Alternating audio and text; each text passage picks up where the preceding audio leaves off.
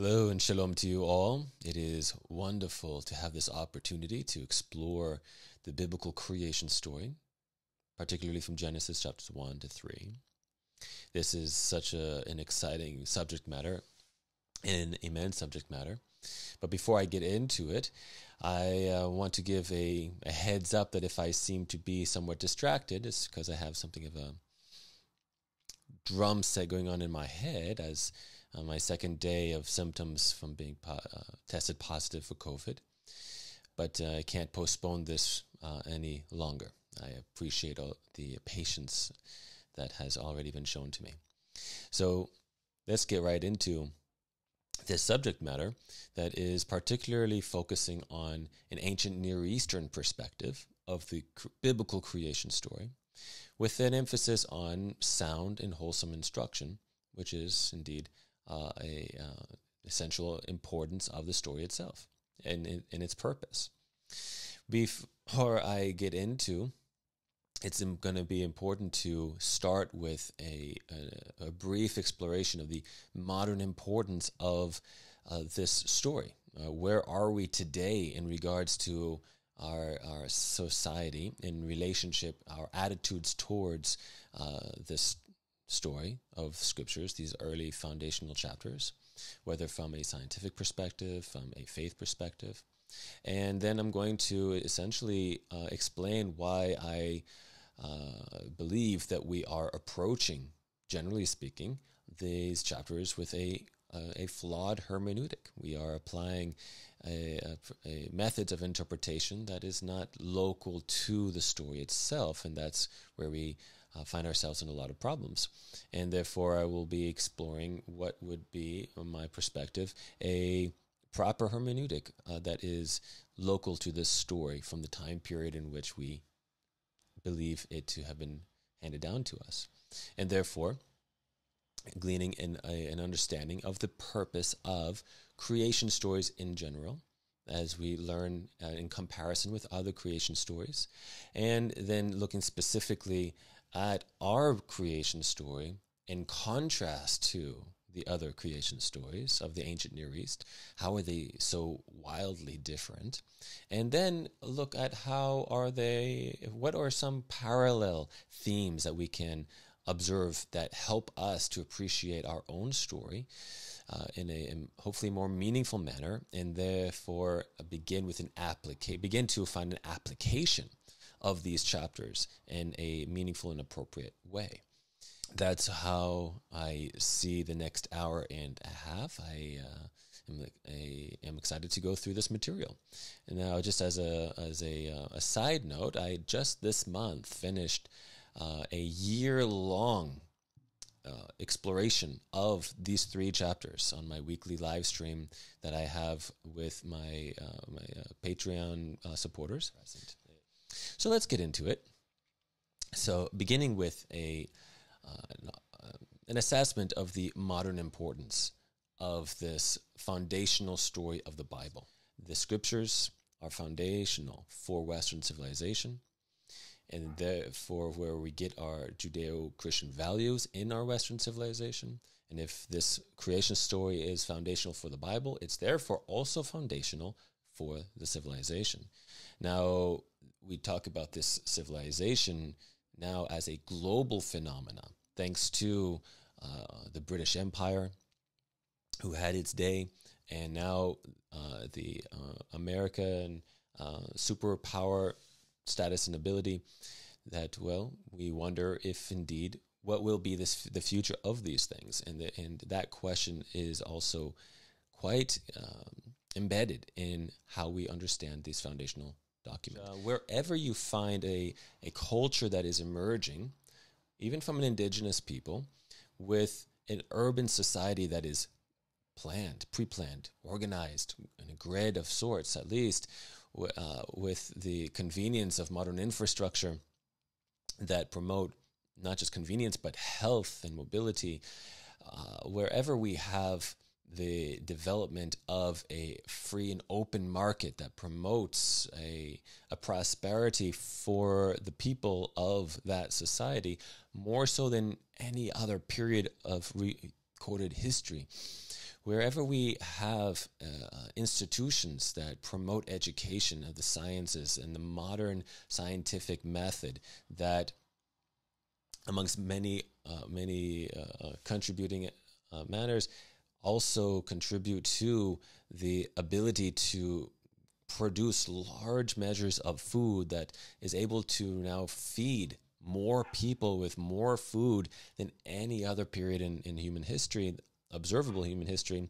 Wherever you have a society that values freedom, liberty of the individual as a framework for the society at large, and therefore seeking out, searching for, and bringing an end to slavery in various forms, these are the gifts of modern Western civilization, and many more. But these fundamental elements of wherever we have the culture of respect of the individual, of having intrinsic value, we have to ask, where did these values come from? And indeed, they come from the Bible, from the Judeo-Christian influence that shaped and directed this civilization. And so therefore, when we talk about this civilization, yes, it has its origins in Greece and Europe, etc. But thanks to the British, thanks to the Americans, it has spread into a global phenomena that so many people benefit from.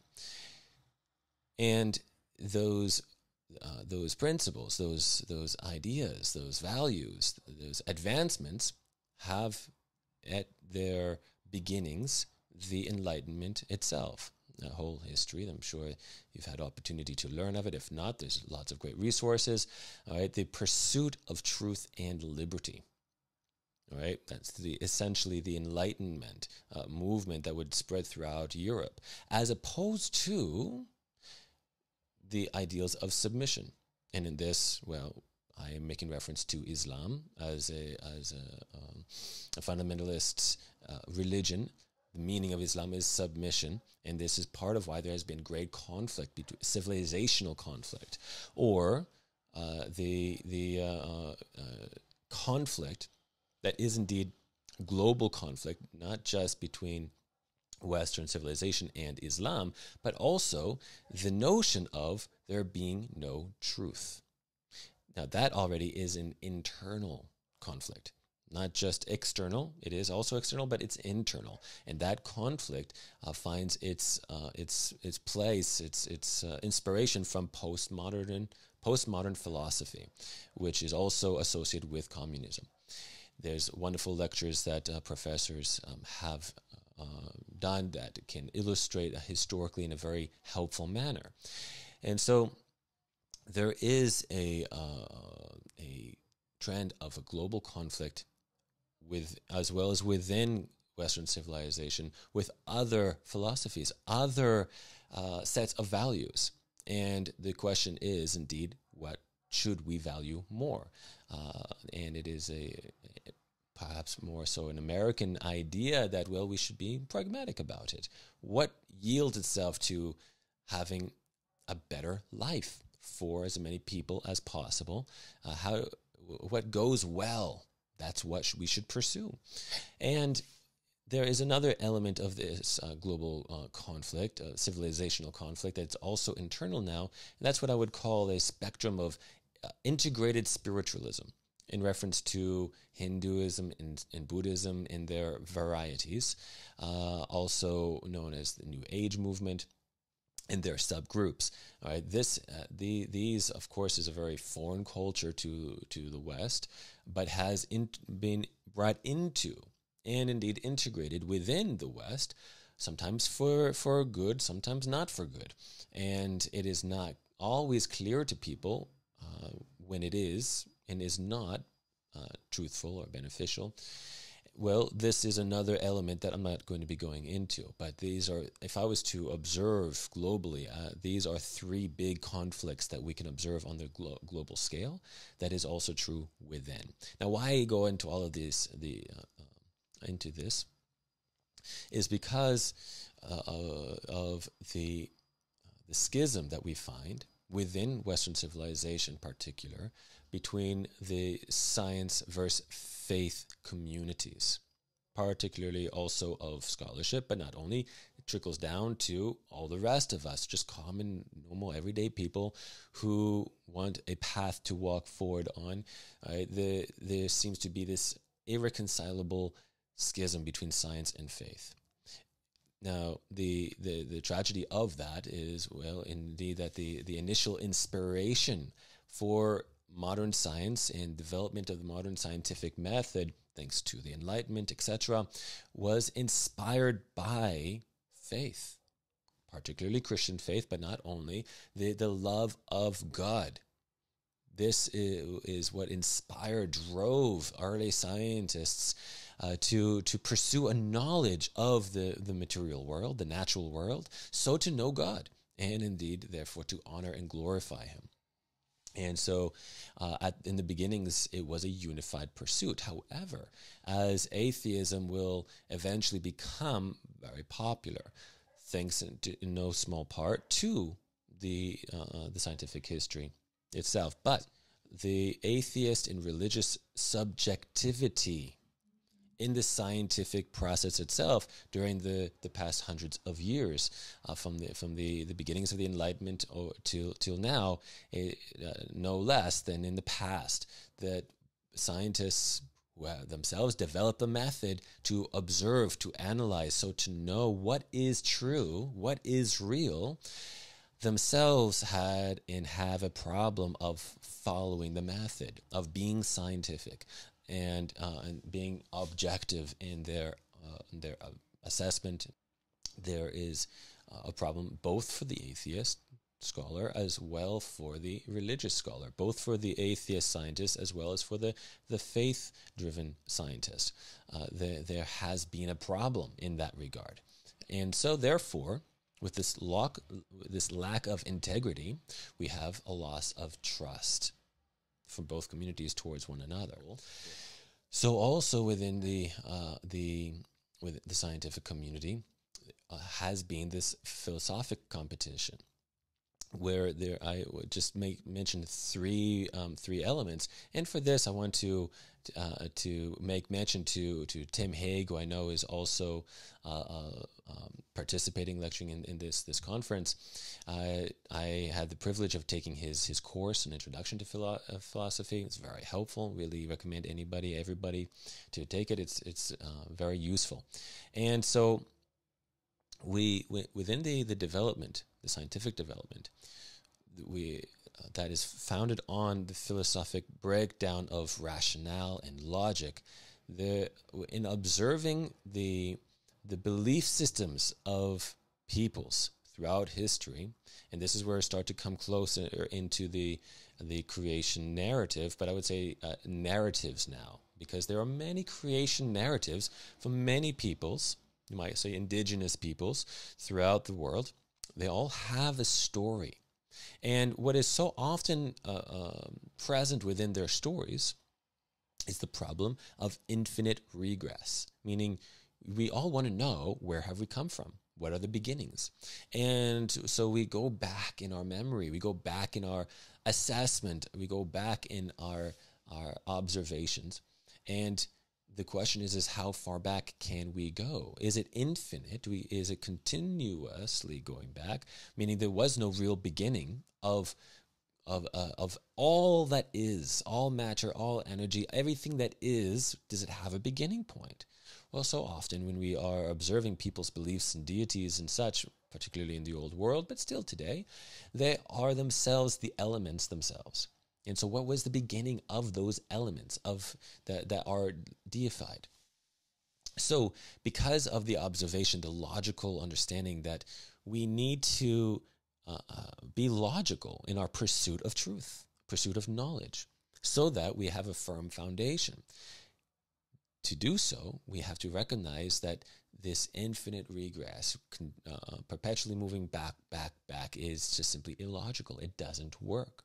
And therefore, would be the development, the counter to this, that every motion has to have a beginning point. Right? Every movement of energy and matter and space and time has to have a beginning point. So what was that beginning point? That is the philosophic logical question that is so necessary. You have to have somebody to begin the motion. You have to have something to initiate everything that will unfold. And however, if you find that person, that power, that entity, well, then where did he or she come from? Where did that matter, that element come from? And so therefore, that infinite regress must come to an end. And therefore, the idea of the immovable mover. There must be a power. There must be an entity, a person. There must be, therefore, a God who initiated everything, who began the act of bringing forth all matter, all energy, all that is. When we talk about the immovable mover, the philosopher himself was not necessarily thinking about the Bible, wasn't Jewish or Christian, but the logic is helpful and important, and is the foundation. It's the philosophic principle behind modern creationism within the scientific community of faith, and therefore the people of faith. Creationism indicating that there is an intelligent design. When we observe life, there is a design, and it's intelligent, and there must therefore have had an intelligent being to create it and to initiate it, to move forward all that will be. And within that idea is therefore founded from the scriptures, from the Bible, the intrinsic value and meaning to the whole story, to everything. Everything has meaning. It's purposeful. It's not random. That's the competition with this ideology, and that is random beginnings. All right? The more atheist scientific community is going to be heralding the Big Bang theories and neo-Darwinism as it is today for the evolutionary theory. That is random, essentially, not directed by an intelligent being, a god of some sort. No, it's random. So therefore, if it is random, it's without intrinsic meaning, and therefore value. If it's without value, it's without meaning. If it's random. So these are the three competing ideas that I can summarize: infinite regress, or immovable mover, leading to our confidence in the biblical narrative of creation. In the beginning, God created. He is the source, the beginning, the intelligence of it all. And therefore, he had a purpose. There is a reason. Therefore, there's meaning and there is value. Or the alternative option is random beginning. Now, this infinite regress is also found within the modern Western scientific community, and that's part of what I mean, that there's not always really strictly following scientific method that depends also on philosophic reason and logic. It's necessary. It's apparently not necessary for these scientists, and therefore the people who will follow and believe. So therefore, why all that is important is it illustrates the central importance of the Genesis record. Genesis, the first book of all of Scripture, Bereshit, particularly the first 11 chapters are the chapters that come under particular criticism. That is just from the modern scientific atheist community is simply illogical. It is mythology. It's not dependable. And therefore, it's at the core of the ideological conflict within Western civilization. That's why this is important for us, who we are in the faith community. What characterizes us, what characterizes our faith? Are we most to be pitied? We're illogical beings. We are easily fooled. Or do we stand on our own two feet, philosophically and scientifically? It is the quality of believing Jewish and Christian scholars and scientists is no less than the quality of the atheist scientists. Although where we are today is essentially a loss in this competition of values, where for the atheist scientist, determining truth for the civilization and its institutions, meaning they're the ones now who have succeeded, they have been victorious. Well, for them, creation in 7 days is utterly laughable. It is ridiculous, and therefore they are discredited by the faith scientist because they are unable to accept the biblical record philosophically. For the faith scientist, however, who no longer determines truth for the mainstream. Remember, in the past they did.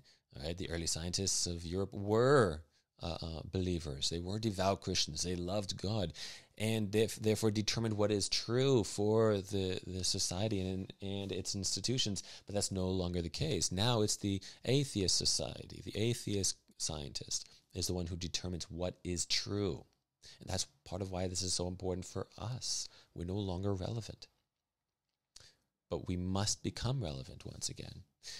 So for the faith scientist, the problem of the philosophic, rational problem of infinite regress and random beginnings, this, well, coupled with the impossible demands of evolutionary theory from their perspective of the scientific data, it is indeed utterly foolish. Therefore, they are discredited by the atheist scientist and atheist scientist community. Both are unable to have a dialogue anymore. They're unable to have a scientific dialogue anymore. It's a tremendous loss. At the core is the biblical creation story.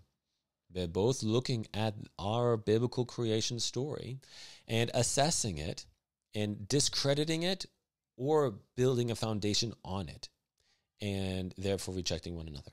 So we must have a good and proper understanding of it, therefore, because it is fundamental to the conflict that has become a civilizational conflict, particularly internally, in that liberal scholarship, who I would say manipulate the scientific process in dissecting the Bible. This began hundreds of years ago, not functioning on a proper scientific method in their approach to the Bible.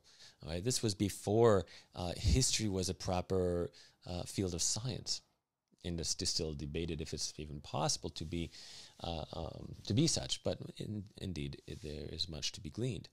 And so in their dissecting of the Bible, tearing it apart, not just chapter by chapter, but paragraph by paragraph, and then sentence by sentence, within the sentences, just tearing it apart.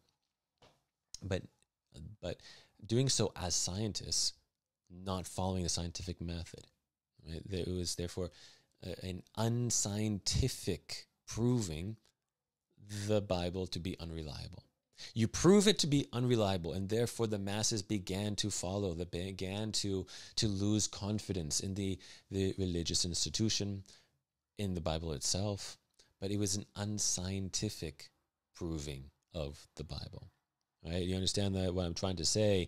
The authority that was given or claimed is because we are scientists, but we are proving in an unscientific manner, and that is why this is such a problem. It's what weakens the civilization. The Christian responds to this, and now also religious Jews get excited about Christian work. I don't know if they will give credit, but they do.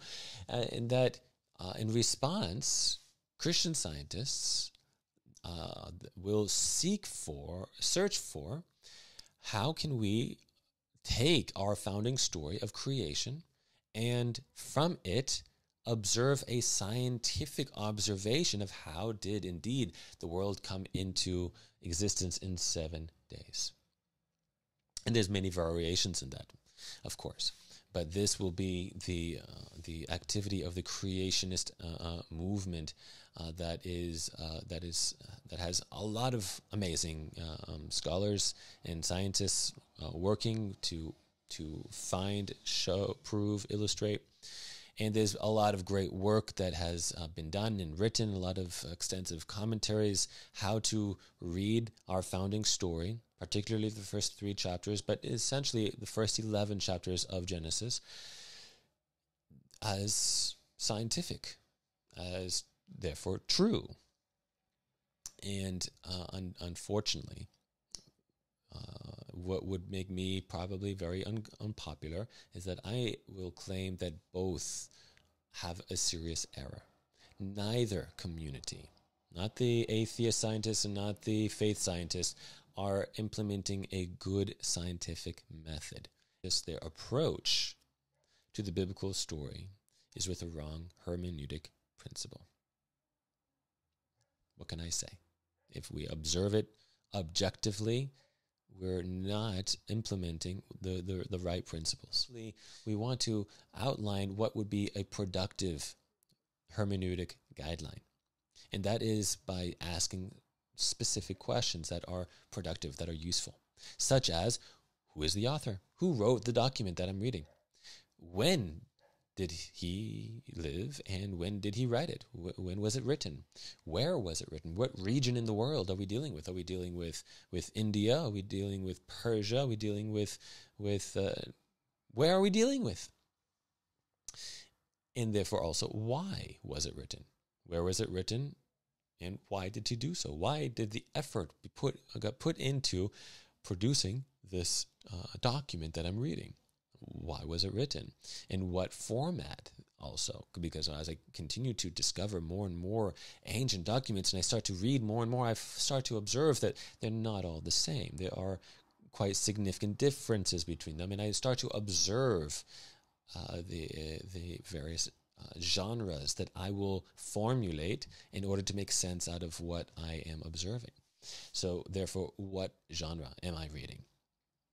Is this about law? Is it about wisdom? Is it history? What is it? And therefore, to whom was it written? Who wrote it? To whom did he write it? Who is the audience? And why? What is he trying to communicate? What is his purpose? If I don't know who the audience was, then I won't know also what the purpose was for. So all of these questions, they come together, and there's more, of course, but all of these questions come together to give a good guideline. And I'm not saying that scholars don't do this. Of course, scholars do this, and they produce wonderful commentaries that are based on these questions and that are extremely helpful for us. But when we are strict to these questions, then we find that they guide our method of interpretation. And therefore, we observe that our creation story of the Bible, Genesis 1 to 3 onwards, but particularly the first 3 chapters, is placed within a story. The placement of the story is within historical geography. There is specific geography, and that geography is of what has now come to be known as the Fertile Crescent. Why? Because starting in Mesopotamia, in the Persian Gulf, moving up northward, and then eventually through Aram or Syria, coming down into ancient Canaan or modern Israel, and then continuing down to North Africa in Egypt.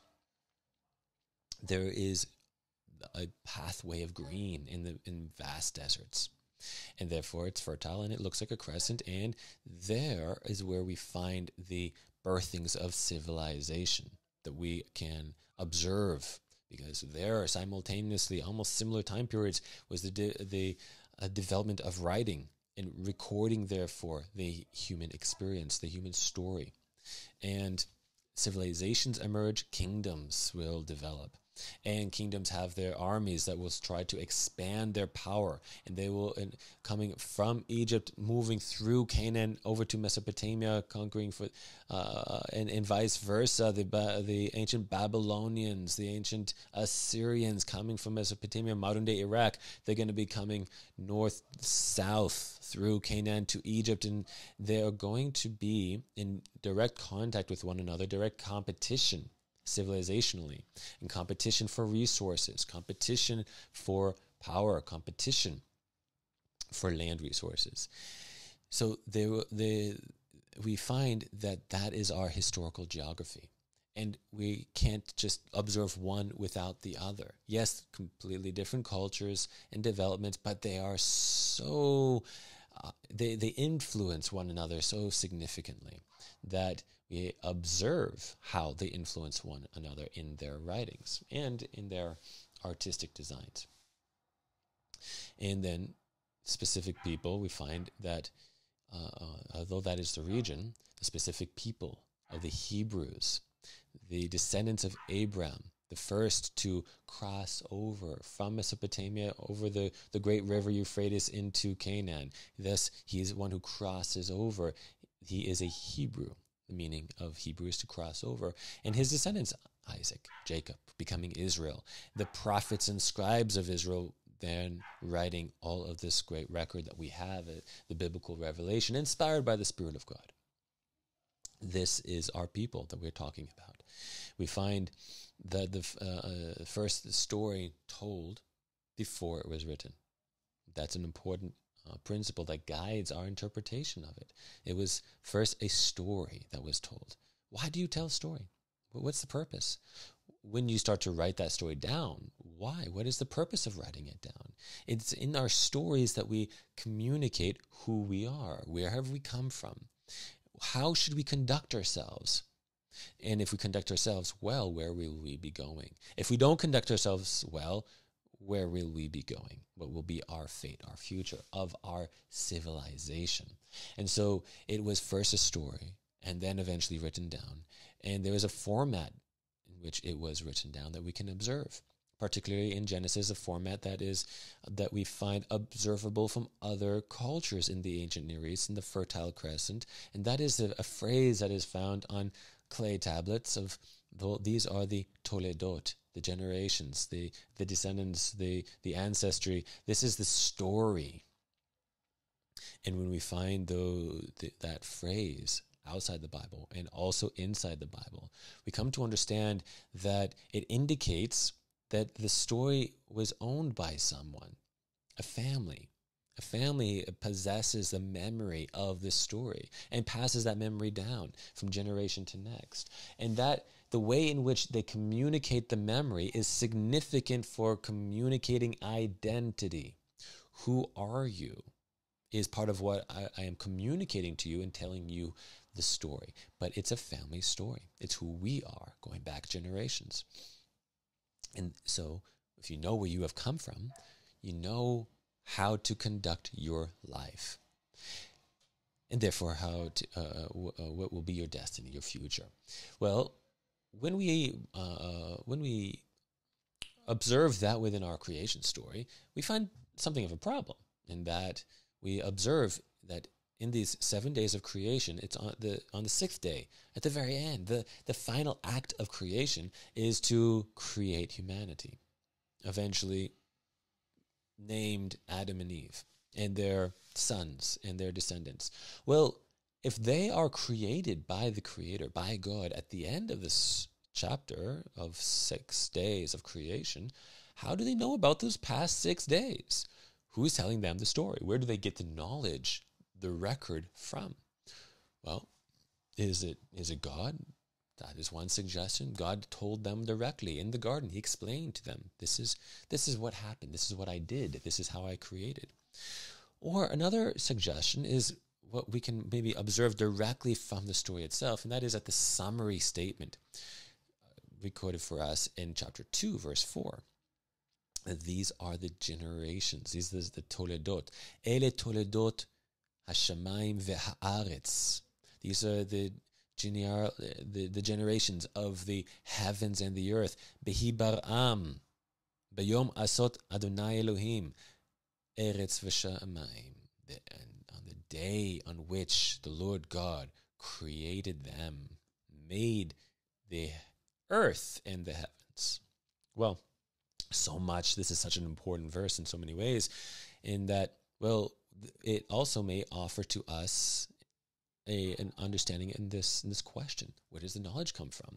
Well, what is peculiar in this verse, there's quite a few peculiar things, but one of the first peculiar thing is that these are the generations of the heavens and the earth. We expect to find that of Adam and of Eve, of Noach, of the various different individuals who will be the ancestors of this family, moving through the generations. Right? You should have a name of an individual. Instead, here we have, this is the story of the heavens and the earth. They own the story. They are the ones who have recorded it. They're the ones who pass it on. They're the ones who transmit it. It belongs to them. The heavens and the earth. On the day in which the Lord God created them, which he made the earth and the heavens. So they are telling about how God created them. And that is essentially what we love about this story, is that it is through the observation of the heavens and the earth, through the observation of creation, that we come to know the Creator. Who is he? What is he like? His character. Now, along those lines, we have a famous statement that is made by Shaul, by Paul, and when he writes to the Romans in chapter 1, there's this great statement that all of the invisible qualities of God have been clearly seen. His powers, everything about God. There's so much we can know simply by observing what has he done, the act of God, the creation, the Creator makes manifest his character in what he does. So therefore, the heavens tell your glory. You observe the beauty, the vastness, the majesty, the dangers, the mysteries, the questions that that are calling out to us when we observe the natural world. They tell the story of how God created them. And that's why when we observe, therefore, chapter 1 of Genesis, it is remarkably simple, particularly in contrast to the other creation stories of the ancient Near East.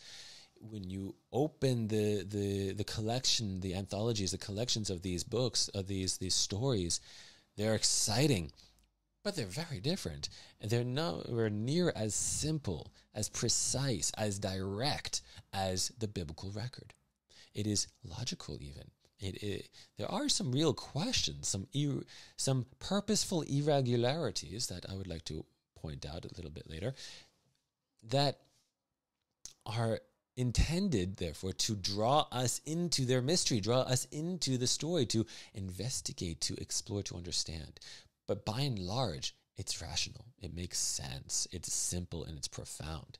And there's a logical presentation and no explanation. Essentially, there are statements without explanation. So how do we understand them is the question. But the simplicity results with there not being need for much explanation. You can observe it just as it is, so it is. Now, that's a maybe oversimplified statement. Otherwise, I wouldn't have taken a year to try to explore. Maybe I read into it. That's also possible. But by and large, anybody can open it and just be inspired by its simplicity and its beauty. Because that's what happens when you observe the natural world. You simply observe and you start to see and understand. Well, in identifying the type, the genre of this story as a creation story, well, we then need to ask, how do we identify this as a creation story? Obviously, it's about creation, that's the focus. And when we do that, within the region of the ancient Fertile Crescent, from Mesopotamia to Egypt, we then observe other creation stories. Like I said, everybody had creation stories. And therefore, we observe what kind of information is in those stories. We observe what kind of information is in our story. We observe the other stories from the other regions, and they instruct us. They give us a big picture of how to deal with this genre of storytelling, of scripture. And that brings us to a critical question.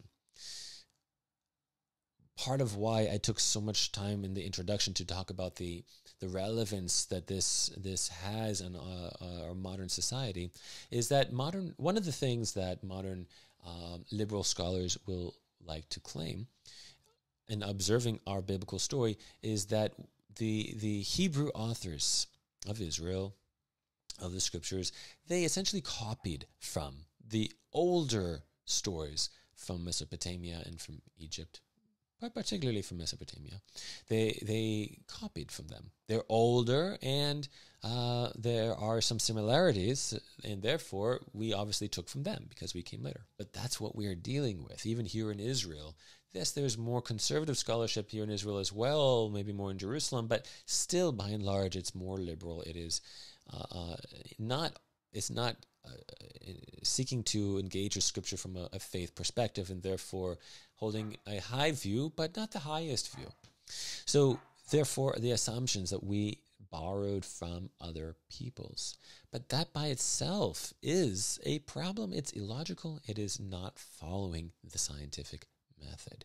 And the one example of how we can observe that to be the case is how we observe the Egyptian development of writing, so very different, and a little bit later than how the method of writing in Mesopotamia was developed. It's completely different. Cuneiform is very different than communicating in pictures, the way in which the hieroglyphs of Egypt. Completely different. The Egyptians a little bit later than the Mesopotamians. Well, if the Egyptians copied from them, we know there was a lot of contact. Why didn't they use the same? Okay, why didn't they not use their writings? Why are their stories different? Why is the content of their stories different? In that when we observe the peoples and we observe the different writings that belong to the different peoples in their regions, we find the important common ground of the function of creation stories that are relating to their geography, what's relevant for them where they live. Different phenomena is going on in Mesopotamia between the two rivers of the Tigris and Euphrates, as opposed to what's going on in North Africa along the Nile River. Different phenomena, and therefore different needs, different stories, similarities, some common grounds, because we're all human and we have similar needs, and we approach our challenges in similar ways. There's common ground. And what's common is common thematically. But particularly true for the biblical creation story is it's completely different content. What you observe in Genesis is so different from what you observe in the Babylonian stories, or the Egyptian story, in the Canaanite story. So the liberal scholarship is, once again, not as scientific as they strive and claim to be. Therefore, what we should do when we are engaging these ancient documents is compare. That's basically what we can do, is we can compare. And when we compare them, we find what is common, what's similar in terms of language and themes and concepts. We can start to construct for ourselves a dictionary, so to speak, of how did they use the language that I'm reading and I assume I understand. We use words confident that the meaning we intend to be understood in the words that we choose will be received and understood by whomever we're communicating with. Obviously, that's communication. But what if I'm using words? What if the way in which I use words, the meaning I associate with my words is different from the meaning you associate with the words you're hearing me say? Now, that is generally not happening, but it does happen even today, even within one language, let alone cross languages, cross cultures, cross geographies, even more so cross time periods. We are observing a very ancient document from a foreign land, from a foreign people, a foreign culture, and we assume that the words we're reading mean the same to us as it meant to them. What we need to do in this scientific method is, what did it mean to them? How can I determine that? Is it possible to determine that? Well, the postmodernist will say, no, you can't determine that. It's impossible. And they have a good point. But when we observe commonalities, when we observe similar use of ideas, themes, and concepts in the same genres of stories, then we can start to piece those together and bring for ourselves something of a dictionary that we can use to approach our story when it is applicable, when it's relevant. We can start to use this dictionary to have more confidence, maybe not 100%, but more confidence that when we're reading our biblical story, we understand it better. We know perhaps more what did it mean to them, how would they have understood it, then and therefore let that instruct us. And therefore, when we seek to apply the information, the content, the wisdom, hopefully, to our lives, then it will be much more meaningful. And then, while we're comparing, we will need to contrast because it's so different also. By and large, the stories are so different, we have to contrast. We're forced to, because that's what we observe when we're comparing. And what we're contrasting from the biblical creation story from the other peoples is theological, it's ontological, meaning how to understand the nature of being that they understood for themselves. Whether in Mesopotamia, did they understand the nature of being differently from Egypt? Did they understand it differently from Canaan? Did they understand it differently from what they will encounter when they first hear the biblical story? We will contrast the understanding of how to view the world, how to view life, how to view themselves, and ultimately how to view God. The theological contrast is significant. It is of great importance. But it means, therefore, that there is a dialogue. These ancient peoples are talking to one another to a certain degree. In that they are crossing over and experiencing each other for trade, for war, for politics. Religiously, they are impacting one another. There's a dialogue about the gods. There's a dialogue about the world. There's a dialogue about how should we conduct ourselves in the world. And that is ultimately the relevance of our biblical story. The Word of God is to reveal about God to whoever is encountering it, either by an audible story or reading in the pages of the Scripture. It's revelation. It's to be instructive. And it's even more impactful when done through something of a dialogue. Right? There's comparison. There is contrast. There is seeking for mutual understanding to assess, well, who is more true? Who is more correct? Who has it better? Well, ultimately, the stories are also about survival and therefore about what do we need to do in order for it to go well for us. And that's the relevance of the biblical story. It's revealing the God whom they didn't know. It reveals the invisible living God, creator, whom the nations knew not. It reveals it to them and reveals how he created as opposed to how they believed things created. So in conclusion, what is the purpose of the creation story? In comparison and in contrast with the other creation stories, what can we observe? What can we assess? Essentially, fundamentally, it's an origin story. Simply put, a creation story is an origin story. It seeks to answer fundamental questions that we have of where do we live? Now, when you're born within a geography, it takes some time for you to observe, know, and integrate that geography into your sense of self and being and how to function there. Where do we live is what is instructed in this creation story. And how did we get here? Were we always here? Or did we migrate here from somewhere else? How did we get here? And in that we're here now, what are the elements of our geography? Where we live? What characterizes it? Is it just desert, or are there mountains? Is there rivers? Is there sea? What is here? What is the characteristics, the elements of our geography? And are those elements dangerous for us? Right? What are the dangers in this region?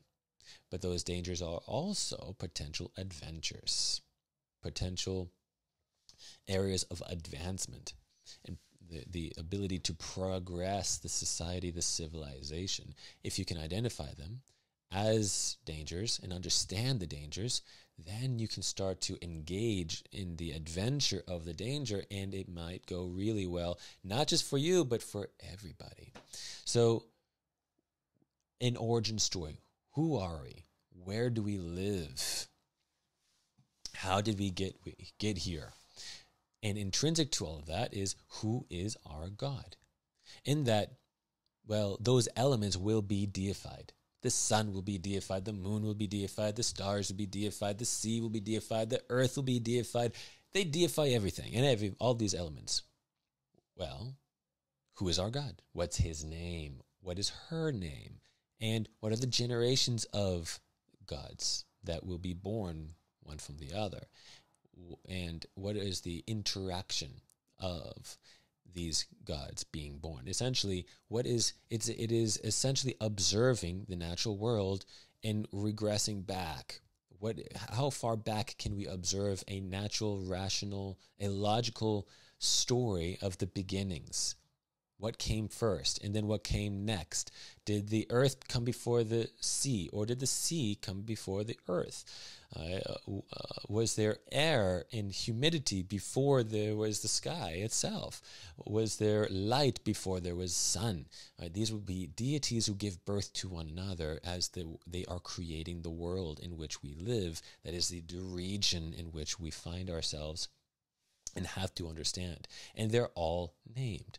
So who is our God and what is his name? Who is the goddess and the gods that characterize our sense of being? So the name is what's important, and the characteristics of the deity is important. Within that, within the observation of what are the characteristics of the deities themselves, is what are the cosmic forces at play. Because we observe that eventually things lose their peace. They are not always so stable. They're not always so peaceful. There's going to be storms. There's going to be lightning and thunder. There's going to be earthquakes, and there's going to be floods. There's going to be stars falling from the sky. What are the cosmic forces at play where we live? And therefore, what are the cataclysmic catastrophes that we can remember in our family story of where we live? What happened in the past? What were the consequences of what happened? When there was a great flood, what happened next? What were the consequences? Could those catastrophes have been avoided? And if it is indeed disastrous and destructive, well, what do we do next? How can we resolve the event of the catastrophe? How can we rebuild? How can we learn from it and maybe prevent it from happening again? when we understand the forces of where we live, the characteristics of the gods, we can then start to implement them onto ourselves. We can start to walk in the characteristic of the gods that we believe in.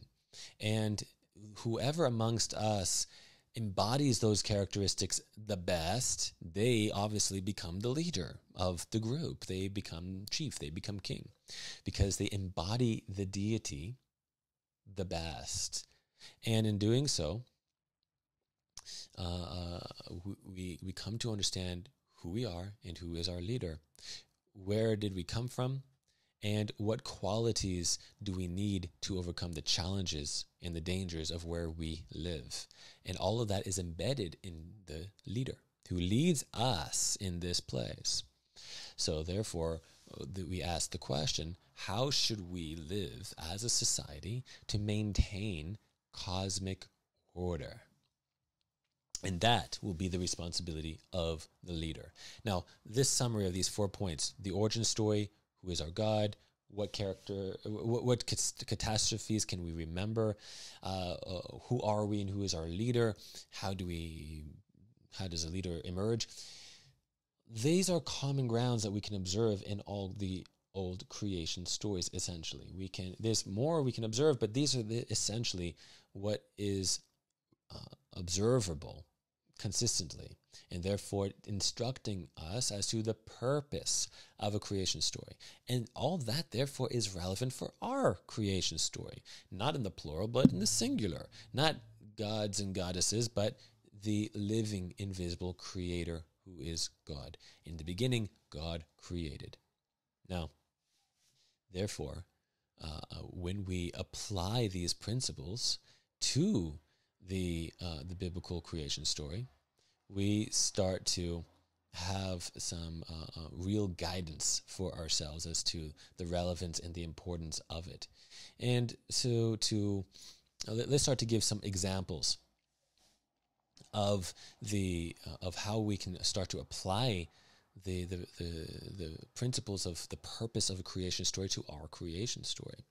Well, starting in the beginning is probably as far as we're going to get. And in the beginning, God created the heavens and the earth. Now, there's various ways in which people have dissected this and sought to understand it. Good quality scholars have explained how this is indeed the first act of creation, not an end of itself, but the first initial start. I'm going to suggest, as interesting as that is, it makes more sense to me, you'll have to decide for yourself, that it makes more sense to me in terms of the observation of the structure of the chapter 1 of Genesis, that this is a summary statement introducing the story. What are we reading? We're reading a creation story, obviously, because that's what it says. And so we have a summary of all that's going to be found in the following sections of the story. It tells us what it's about, and that it is about God, and it is about God creating the heavens and the earth, and about doing so in the beginning, setting for us a beginning. Remember the introduction, the importance of having a beginning point. Well, this is the beginning point. It is of great relevance and significance. And he created all that is, everything, the creation of the universe, or for the perspective of man, the observable universe, the cosmos, is what we are engaging with in what is being created. Now, he created far more than what we observe and see, but it's relevant for us because it's our story. It's our origin story. But what about what we believe in and what is not told us in this story, such as the creation of angels, the angelic hosts? There's lots of talk of angels in the Bible. When did God create them? And for that matter, what about Satan? What about his demons? There's a lot of things we would like to know that is simply absent. What are we not told in this origin story, in this creation story? What is not told to us is also quite important. And when we seek to make sense of what is missing, well, people formulate all sorts of creative methods and ideas to do so, such as, for example, the gap theory. When trying to integrate evolutionary theory and the strata of rock that goes back supposedly millions of years, when was that? If this is true, how is it possible for creation to be only in 7 days when we observe a much older earth? Well, maybe it's in between. It's in the gap between verse 1 and verse 2. Well, that's an example of what happens when we try to do to the story what it wasn't intended to do. Meaning, like I introduced thoroughly, the atheist scientist, the faith scientist, we both are seeking to approach this foundational story for the Bible, for the civilization, through modern questions, the lens of modern science, modern questions and problems, and what is interesting to us, what we are trying to understand and know. The questions we are asking of this story is not necessarily the same questions that were being asked by the ancient peoples to whom the story was written. The purpose of the story. It is a creation story. It's the origins of all that is. But meeting their needs, answering their questions, which are not necessarily the same as our questions. And what is not told to us here, it communicates to us also what is important to them as opposed to what's important to us. So the problem with gap theory, there's a lot of problems with gap theory, that Satan and his demons, they get cast down to earth, and in the millennia, the millions of years that go on between verse 1 and verse 2, whereby then the earth is thrown into chaos and formlessness and void, and God had to recreate from the beginning. Well, the simplest problem with the idea is that this simply isn't written in our story. There's nothing to indicate it. There's no information that directly informs us. We have to read into it. It's an eisegesis instead of an exegesis. We let the story tell us, speak to us, instead of fitting our needs, our questions into the story. So, therefore, to do so, we try to make ourselves not necessarily even Israelite. Yes, Israelite later on. The Bible will inform us, will instruct us, guide us as to how to read and understand these verses, these chapters. The Bible is the authoritative commentary, God's explanation, ancient Israelite understanding of these verses.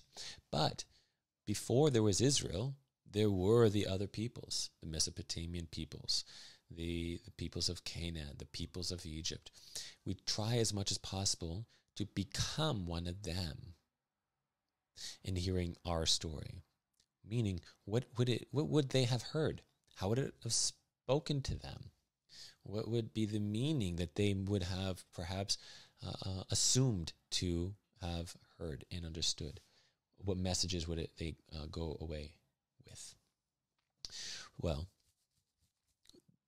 in this first verse and following through the rest of this chapter, one of the biggest questions, there's a lot of big questions, but one of the initial, maybe the first obvious question is, who is this God anyway?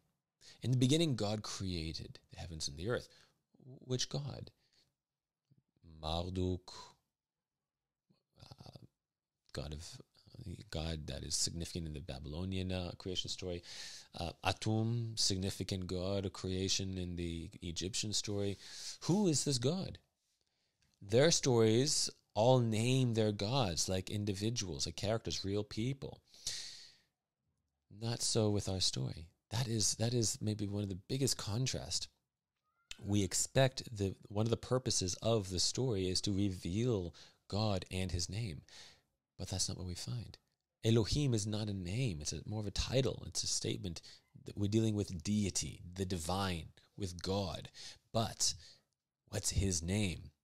And when we are hearing the story, it is drawing us to be more and more on the edge of our seats. Who is this God?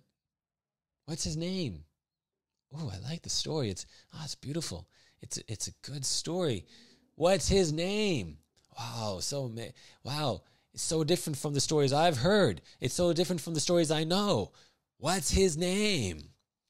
And we're not told until the summary sentence that we made mention of, we read earlier on, and that is the conclusion summary that also is a transition verse into the next part of the story that is going to be told starting in chapter 2 and 3, and that is Genesis chapter 2, verse 4, what I read before. These are the generations of the heavens and the earth.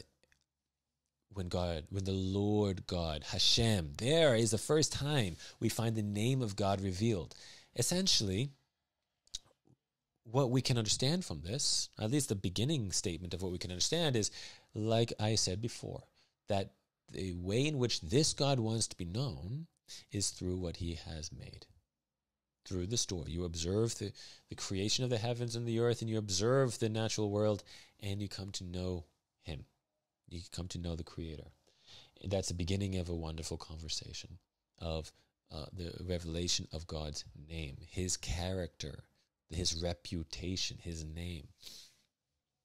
And therefore, what does he want from us? And what can we know about him from this story? That is essentially what we are supposed to be gleaning. So that's a great contrast. It's a significant contrast. And it is here in this verse, chapter 2, verse 4, the first utterance of the personal name of God that then is going to be coupled together with his title throughout the rest of chapter 2 and chapter 3. And in a direct explanation of his name is going to be given by God to Moses at Mount Sinai in Exodus chapter 3. So that is of great significance, importance to observe, and then we can start to read back. Once we come to understand this and we understand that, then we can build a bigger picture as how Scripture continues to reveal more information to us. So his personal name is not from the beginning, but it's at the climax. And there in that climax is, then another question. We just encountered 7 days of creation. But then Genesis chapter 2 verse 4 states, on the day in which the Lord God made the earth and the heavens. And that transitions us into the next phase of the story where the perspective changes. It's not a separate story. It's a change of perspective, you might say. Instead of heavens and earth, we have earth and heavens. And instead of 7 days, we have 1 day of creation. What's going on? Is God creating in 7 days, or is he creating in 1 day? How are we to understand a day? Is it 24-hour periods of time, or are they eras of time? How are we supposed to understand? Well, on one hand, the Shabbat seems to indicate quite clearly to us in that we observe the celebration of the Shabbat every seventh day, that these are meant to be taken literally as 7 days of creation, 7 24-hour periods of time. But just to throw a little bit of a monkey wrench, a little bit of a problem into that, how do we observe time? How do we calculate time? Is thanks to what God has created on the fourth day. The great lights in the sky, the sun, moon, stars. They're not named, but rather describe the great lights. And that the other peoples, they deified, and they were the most important gods. For Egypt, the sun. For Mesopotamia, the moon.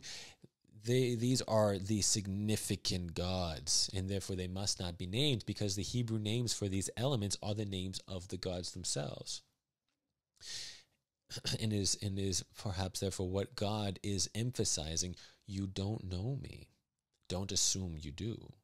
Don't view me through your theological lens. Don't view me through your spiritual assessment of the world in which you live. I am not those gods. They are not describing what I'm like. So, therefore, it's without names. It has to have a clean, fresh start. He wants to reveal himself on his terms.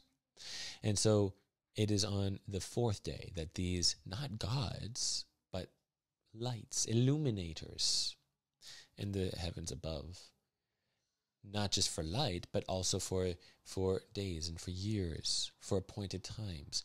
Essentially, on the fourth day, we have the creation of how we will observe and calculate the movement of time. That's one of the things that we observe being created. Well, if that's the case, if 24-hour periods of time is created only on the fourth day, then what kind of days were before? Were they 24-hour periods of time? What were they? And what was the character of the light that was created on day one of creation? For the first thing that God creates is light. But he doesn't create the luminaries, until the fourth day. So this is an example of how the story is formulated purposefully in order to force us to ask the questions, to jar up our assumptions about reality, our presuppositions, our assumptions of what is real and what is false, what is true. He's shaking everything up. So to reveal anew a world that we didn't know, to reveal anew himself, God whom we never knew, but always somewhat yearned to know. So those are some examples. Another important example is indeed the earth itself, but maybe we'll come back to that a little bit later. So continuing on, we need to be clear then on those contrasts for the ancient Near Eastern audience, how different this story is. Not only is the name of God not stated in the beginning, but rather in the summary statement. Well, the generations of personified elements are deified in the other stories, okay? Like we said, but not here in our story. There's no generations of other gods, elements deified into gods and goddesses. There's none of that. And how did they create us? Through their sexual activity. There's none of that. There's no sexual acts of creation amongst the gods in our story. There's no cosmic conflicts between the gods through which they overcame chaos to bring forth order. There's no epic battles between the gods in our story. It is not an origin story limited to a local geography. It's not just about Babylon. It's not just about Egypt. No, this origin story is about all mankind. Its relevance is for everybody. It's not just drawing on the observed experience of the world in Egypt or between the rivers of Mesopotamia, but rather it's brilliantly relevant for everyone. And therefore, an origin story of all peoples upon the earth. And along those lines, once creation brings forth humanity, when God creates mankind in the sixth day, we find that human beings are not created as they are in Babylon, for example, as slaves of the gods. No, they don't. This story does not speak of God, still unnamed. We don't know him. He's revealing himself to us, and part of what the beauty of the wonder of who he is, he doesn't create us to be his slaves, but rather masters of creation. That's what we learn in chapter 1, in the sixth day, creating mankind in the image and likeness of the Creator, instructed to rule the creation, who had already been created. All the other living creatures already brought forth, already blessed by God, be fruitful, multiply, fill the earth. Now humanity is instructed to rule them while living in the image and likeness of God. And therefore we can understand that we are to maintain their blessing of God upon them. We are to guard, serve the ecosystems by which all living creatures find a harmony in which they continue to multiply and fill the earth. We are servants of creation, not slaves of God or the gods. Not a slave, but a master. But not a master that exploits the creation, but rather a ruler who maintains observes, understands his responsibility to the creation and serving it for the mutual blessing of all, mutual prosperity of all. And in that responsibility, therefore, maintaining cosmic order. And that is not merely on the shoulders of the king or the priests, like in the other stories, or the other societies, the civilizations, the other cradles of civilization. No, in our story, that responsibility for maintaining order is not just on the leader, but on everybody. All people are entrusted with this mandate from God to live in his likeness and to rule, I would say, serve his creation. And in doing so, maintaining cosmic order. That was the big thing about the other stories. Otherwise, catastrophes happen. Stars fall from the skies. Floods overtake us and destroy. Armies come through and devastate. Famine. What do? We must conduct ourselves appropriately to prevent disaster, to prevent the chaos that can destroy us, but rather from chaos to strive towards order, and that responsibility is on the shoulders of the king? No. That's the contrast of our story. It's the responsibility of all of us, as it's an origin story of all of us. So therefore, those were the things that we can contrast between our story and the other stories. But what can we observe that we shared in common? What are the principal agreements within the cultural dialogue of the Torah account of creation with Mesopotamia and Egypt and their creation myths? That's essentially what I'm suggesting, that we didn't borrow from them, we didn't take from them, but rather we are in dialogue with them. And therefore we're talking about the relevant themes. And we are going to be in agreement in certain areas, such as all the stories, including ours, begin with the abysmal waters, which represent chaos. Verse 2, the earth was in tohu vavohu, and darkness was over the abyss, the tehom, and the Spirit of God hovering over the waters. That is in agreement with the other stories. They also began with waters, particularly of the seas, the salt waters and such. And the earth emerges from it. And the forces of chaos are either destructive or yearning for order. Now, for this, I'm very grateful for the instruction I have gleaned from Dr. Jordan Peterson, very famous online psychologist. Well, that is what we can also glean from these stories, such as the Egyptians. They characterize the waters as chaos, but also as serpents. Some serpents were protective guardians of the sun god.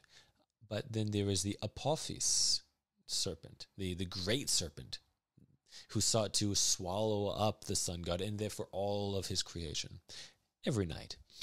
And both are coming out of the same waters.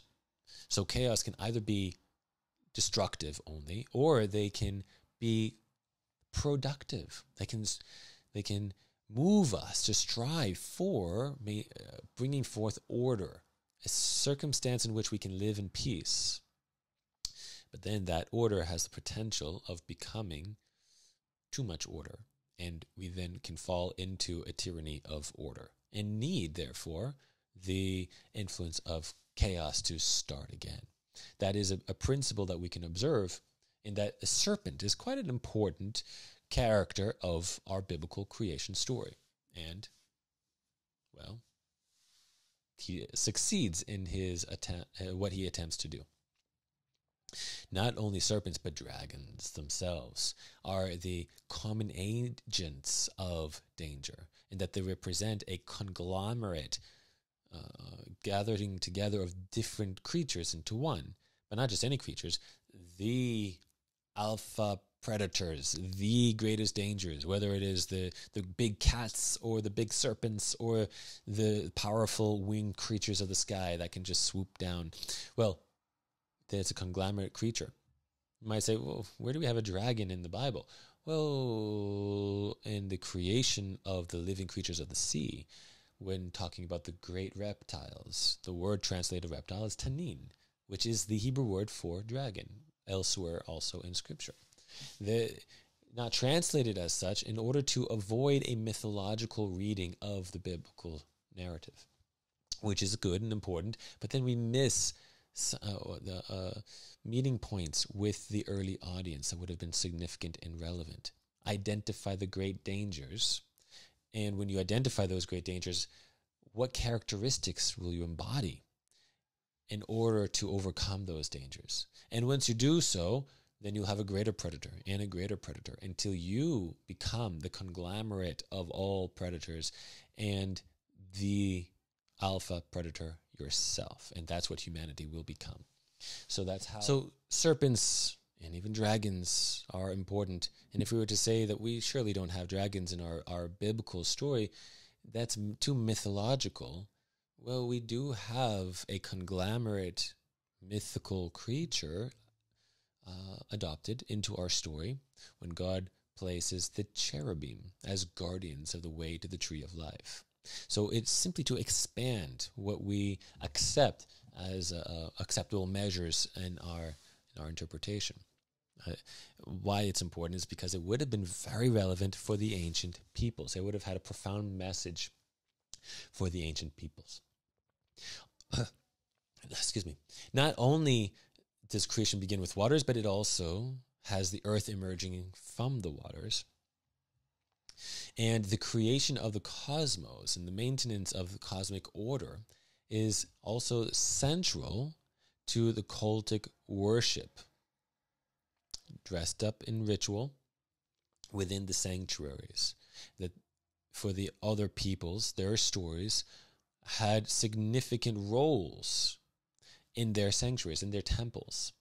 So also for us, in that when we observe the dwelling place of God, the Mishkan, the tabernacle, embroidered into the curtain and worked into the gold of the Ark of the Covenant are the cherubim. And the question of the catastrophe that took place in our origin story is worked out and communicated and educated in the sanctuary of God, in the dwelling place of God. Man in search of Eden that we have lost is to find Eden in the dwelling place of God. How do we get back there? We can't enter. We're not pure. We're not holy. Our sin prevents us from entering into this place. So what is the story that God will teach Israel and Israel to the nations as to how will God restore not just Israel, but all mankind back into Eden? And that is communicated through the sanctuary and unfolds through biblical prophecy. Come back to that in a few more minutes. But first, just to continue on with this comparison of common principle agreements between our story and the other people's stories, the divine characteristics of God that we are to observe and emulate, they're to be most valued, most important. What is he like? That's what we are to value. And those values, those characteristics are represented in the phenomena of light. As God first, as the Spirit of God, the energy of God is the breath of God is moving over the waters, he then speaks light into the waters. And he saw the light and said that it is good. And we can break down from our story, as well as the other stories of the other peoples, the value represented in light that is experienced as that pre-dawn light. Before the sun rises, you start to see the light chasing away the darkness from the earth. And therefore, the qualities of sight. When you have light, you can start to see what you couldn't see in the dark, obviously. So therefore, the value, the characteristic of being able to see. But the question is how do you see? Is it good sight? Is it correct? Is it useful? Do you see like God sees? Well, he sees his creation and he assesses, he observes and gives the assessment. So therefore is perception. Not just sight, but perception. And with perception is wisdom and insight. And that's communicated in logical speech that effectively communicates. And that therefore is powerful. That with our capacity to speak, we can be utterly destructive or we can illuminate. We can speak like God or otherwise. And when we speak like God, we are illuminating truth. And truth is upon truth we find justice working its magic, bringing forth peace and order. Without truth, there is no freedom. Liberty is protected and made manifest on truth for the sake of the peoples in the society. And that is communicated in our speech. We are to speak truthful words, speak truly. From the insight and the wisdom that we have gleaned through our perception in our ability to see and observe. These are the characteristics of the divine. These are the characteristics of God that are demonstrated in the story.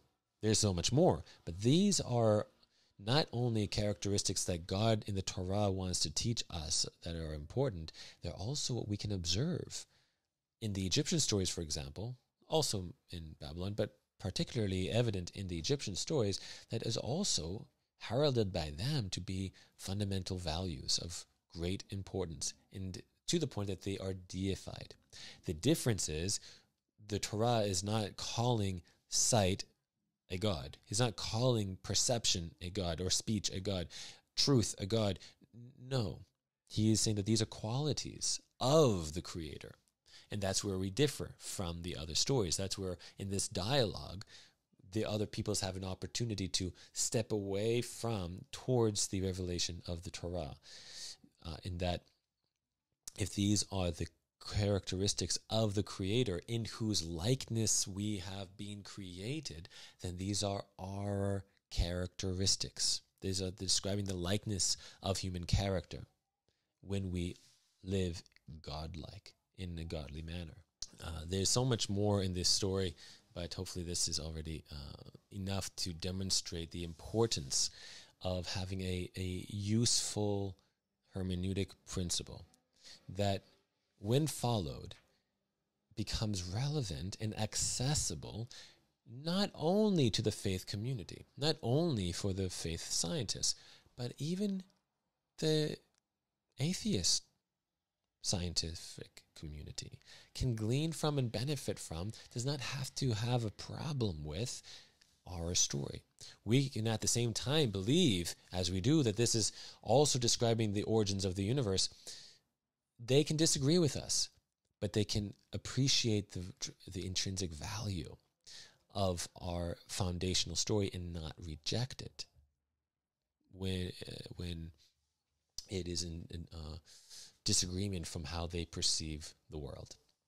So therefore, that is a significant first step towards our counterparts in our civilization that is now a global phenomenon, that we will have a tool, a means by which we can draw near to one another in dialogue, in understanding, in strengthening, because as we are getting weaker and weaker with the loss of God, a loss of truth, a loss of morality.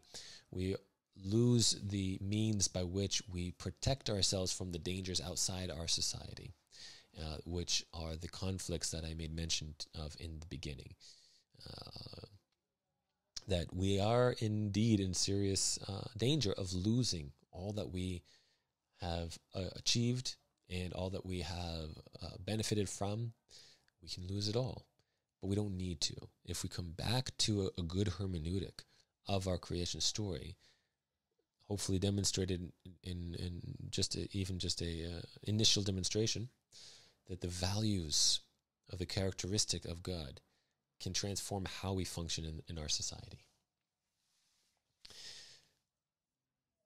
Last example before I close, in that the focus of chapter 2 comes into the creation not just of man, but of woman, and how humanity in chapter 1 is created as male and female together equally. We make manifest the likeness of God. But then we go into the detail of how God creates not just man and woman, but the marriage relationship. How do you take two into one life? We learn how marriage becomes, and therefore how family becomes foundational for the kingdom of God as the society of God in the lives of men. Civilizational foundation, family, is of intrinsic importance.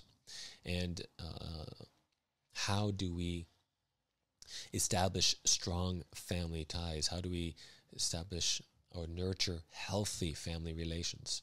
And what are the dangers that can infiltrate to disrupt family relations that can break and tear us apart and weaken the foundation of our civilization? That's chapter 2 and chapter 3. All right. Let's conclude here for time's sake.